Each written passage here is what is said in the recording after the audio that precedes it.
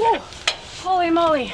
All right. Hi, my name is Jessica Voss and this is Ann McLean, and we are here today helping the designers of the Orion capsule evaluate the ability to protect their crew from radiation. Radiation, as you know, is really harmful, and so the whole point is for us to get into a really cool little shelter and take all the equipment we have in this capsule and put it over us as best as possible.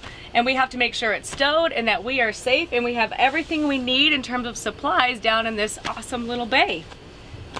Yeah, going to space is hard and going to deep space is harder. And the technologies that we're going to need to successfully get to Mars have been being developed for many years, and it's going to take many tests like this one over many years by a large group of people in order to make that mission successful in the 2030s. So we're excited to get there, and we're working every day toward that goal.